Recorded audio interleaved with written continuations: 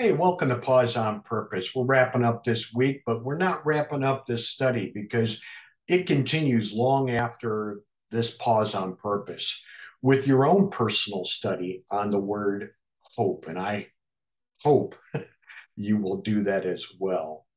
Romans 15:3, we are finishing up there. And on the first cast of Pause on Purpose, we talked about how we have a God of hope that cannot lie. And he promised the hope of salvation to us long ago. Second day, we talked about how those promises of eternal life to the Gentiles was promised by God through the nation of Israel by the mouths of Moses, David, and also Isaiah. On the third day, we talked about how not only did God promise it through those men and those books of the Bible, but he finally promised it through the revealed word of God in the person of his son, Jesus Christ. Yesterday, we talked about how that hope produces joy unspeakable and full of glory and peace in our hearts. Well, how does this trifecta get produced in our lives? Is that something we have to try to engineer ourselves? Of course not. God's never asked us to do something that only he can do. Read along with me in Romans 15:13. I'm going to read the whole verse again so we get it in its entirety.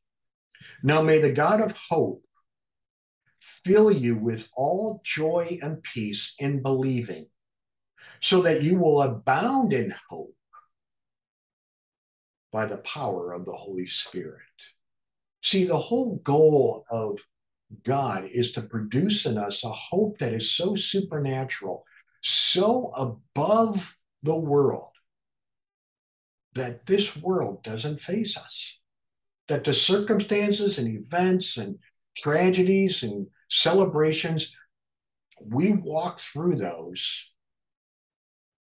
knowing that God is in control, and we anticipate from him with expectations that everything will turn out. In the long run, God wins.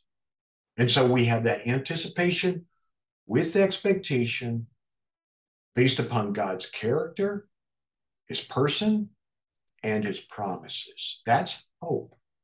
So when we ask for God to fill us with hope, joy, and peace, he does so in order to help us superabound in hope. Well, how is that all engineered? How does that generate? Well, he tells us it's by the person of the Holy Spirit, it's by the power of the Holy Spirit. So, here in chapter 15, starting in verse 9, all the way through 13 and the rest of the chapter, we see the Trinity involved in this concept of producing hope in us. God promised it. He's the God of hope. He promised it through the voices of Moses, David, and Isaiah.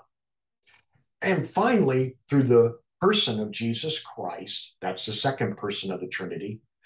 And it is produced in us by the third person of the Trinity, the person of the Holy Spirit.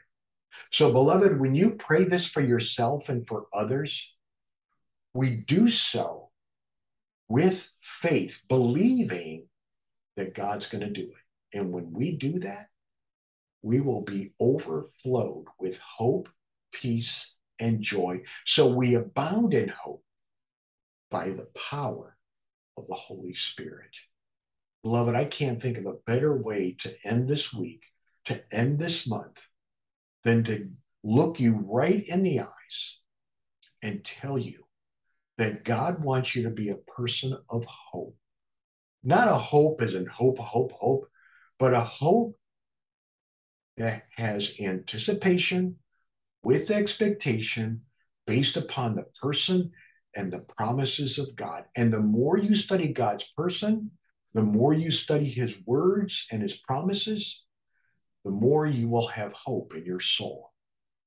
And then it'll be a breeze to go with God because you know he goes with you. He promises that. And that gives us hope. God bless you.